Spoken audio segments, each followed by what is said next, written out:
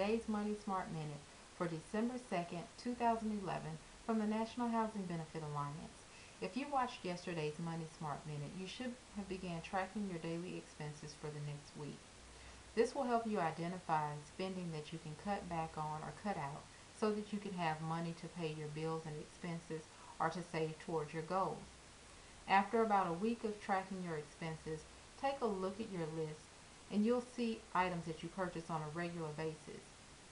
Where can you save? Are there items that you can cut out on? Consider your needs versus your wants.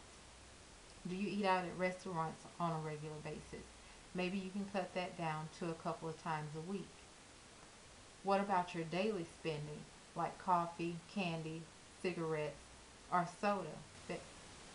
Continue tracking your daily spending, especially over the weekend, and next week we'll take a look at determining income and expenses. Until then, you can visit us on Facebook at NHB Alliance. This has been your Money Smart Minute for December 2nd, 2011 with Tony Hogan from the National Housing Benefit Alliance.